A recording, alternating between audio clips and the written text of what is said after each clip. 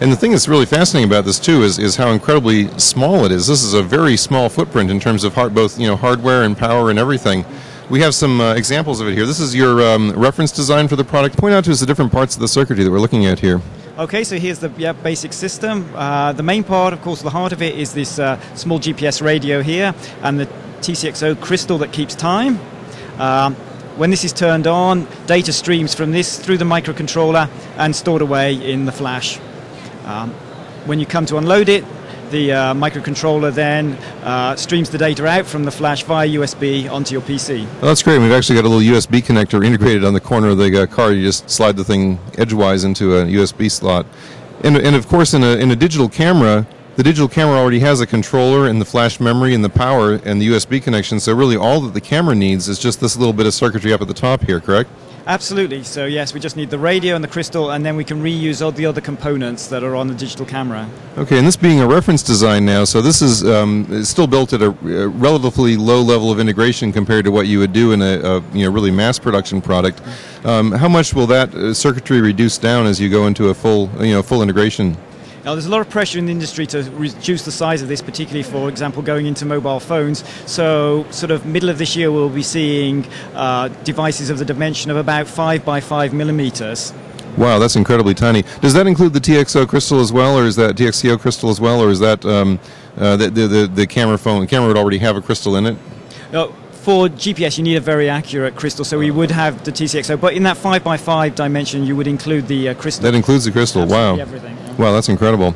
And in terms of cost and bill of materials, what would that end up costing in large-scale production?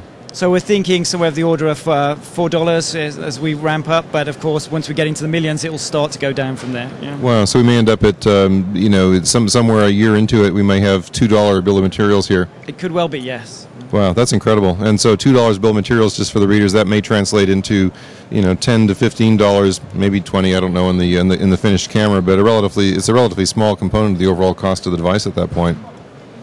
Well, that's incredible. And the power consumption of this for each fix is about how much was it take to actually generate a fix? It's about 20 millijoules to actually produce a fix, because the radio comes on for this so 100 milliseconds and then it can go off again. Millijoules. Well, that's like nothing. What is that? Very, very tiny. A millijoule would be a milliamp at a volt. Is that? Yes. Yeah. So 1 volt, 20 milliamps for 100 milliseconds. That's pretty darn fast. Very tiny. Well, that's really fascinating. We'll take a look, too, at the software here, how this might be implemented. If you have an image that's been tagged, and then to go through the processing to identify where that was taken and give you a result. You have that running, I think, on this laptop here. Yeah, that's right. So along the bottom here are a set of pictures that we captured walking along the strip when we came here on Wednesday. When we were doing the pictures, we were capturing the GPS data. So it's all set to go now. When I press the button here, we start then using our software initially for this image to generate the position fix. So I start it going. It takes about 5 seconds to generate this fix, at which point you'll see the map switch from a nice green England to a center of Las Vegas, and there we are. And if I zoom in, you'll see a few more images appearing, which as it goes through the full portfolio of the photos that we've taken, and you get a nice view of the route that we took walking along the strip that day. Wow, that's great. I'd say it's almost scary. You can actually see where you went and what you did. That's really fascinating. So each one of those icons there is another photo that you captured. That's right. It shows the position, the calculated position of which we took the photograph. And this is going to have normal GPS accuracy, and so these days, now that they've done away with the selected availability, this is accurate to within, a few meters kind of thing? Yeah, typically with a good view of the open sky, at the moment we're about 10 meters accuracy. 10 meters accuracy. Wow, that is really something else. Well, so there you have it, snapshot GPS technology from NXP software.